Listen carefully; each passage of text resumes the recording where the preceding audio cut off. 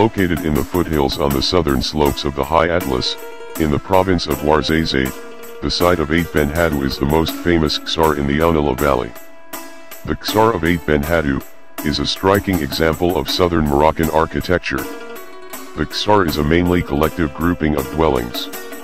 Inside the defensive walls, which are reinforced by angled towers and pierced with a baffle gate, houses crowd together, some modest, others resembling small urban castles, with their high angled towers and upper sections, decorated with motifs in clay brick. There are also buildings and community areas. The community areas of the Ksar include a mosque, a public square, grain threshing areas outside the ramparts, a fortification and a loft at the top of the village, and caravanserai, 2 cemeteries for Muslim and Jewish, and the sanctuary of the Saint Sidi Ali or Amr. The Ksar of Ait Ben Haddou is a perfect synthesis of earthen architecture of the pre-Saharan regions of Morocco.